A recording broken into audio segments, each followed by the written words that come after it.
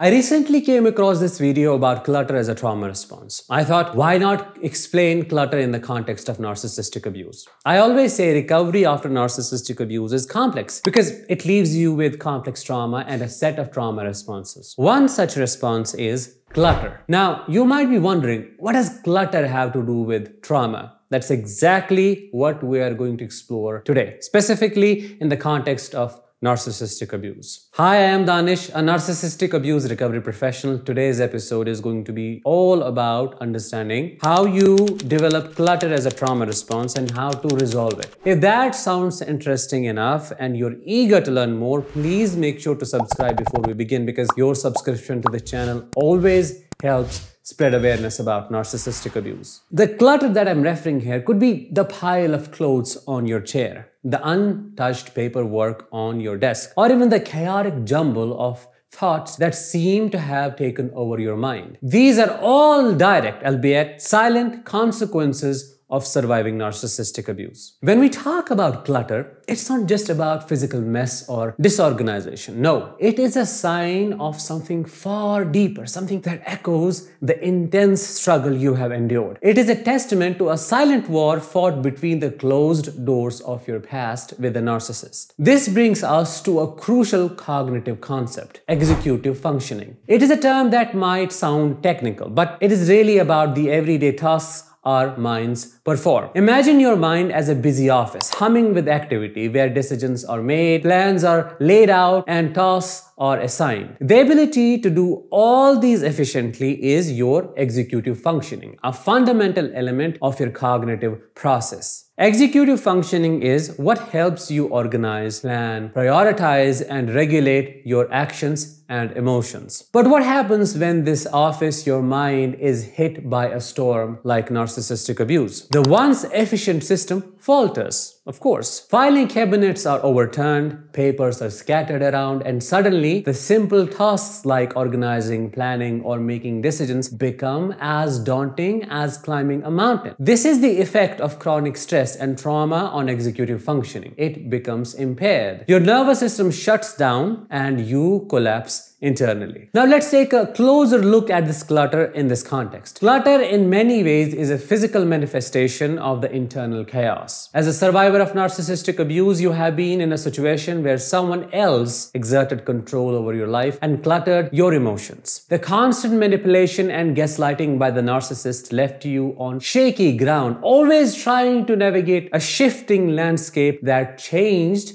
with the narcissist's whims. This experience can make you feel like you have lost a part of yourself, like you have given up on your choices and your life in general. Once out of the abusive environment, the struggle to regain control begins. This struggle often reflects in your surroundings as clutter. It might seem like a paradox, but this clutter is something you have control over in a world that has felt uncontrollable for so long. This is very important to understand. It is an adaptive response, an attempt to stabilize life and experience the freedom to just be. Acquiring and holding on to physical items can also provide a comforting distraction, a way to momentarily avoid the painful introspection and healing process that awaits. These items can also symbolically fill the emotional wound left by the abuse, creating a sense of temporary solace. Now, if you have this trauma response, the first step you can take to resolve this is to recognize clutter as a sign of impaired executive functioning due to narcissistic abuse. It's not about labeling yourself as disorganized or messy. It's about understanding that your brain is responding to a traumatic experience in the best way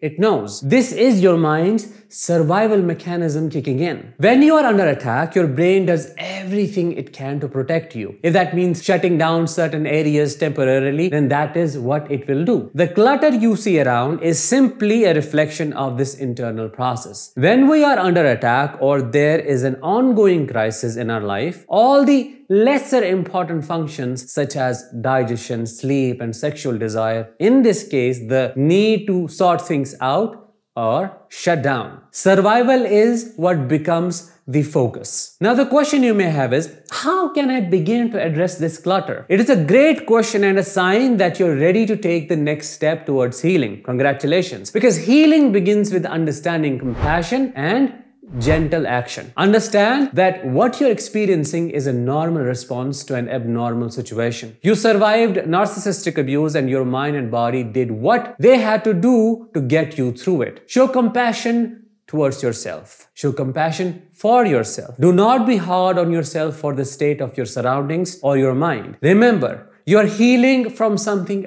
deeply traumatic. And finally, take gentle action. Start small. It could be as simple as sorting through a pile of papers or organizing a drawer. The point is to reclaim your space and your life bit by bit at your own pace. You do not need to rush this process. Decluttering your emotions by making sense of what happened to you is also an essential part of the process as well. The more you declutter your internal chaos, the easier it will become to declutter your external environment. Clutter following narcissistic abuse is more than just an untidy space. It is a silent outcry of a mind trying to regain control and order in the aftermath of a storm. It is a plea for understanding, for patience, and for help. By understanding this, you can approach it not with judgment, but with empathy, patience, and a shared resolve for healing. As I wrap up today's discussion, remember that you're not alone in this journey. Reach out to support groups and seek professional help. Your strength got you this far,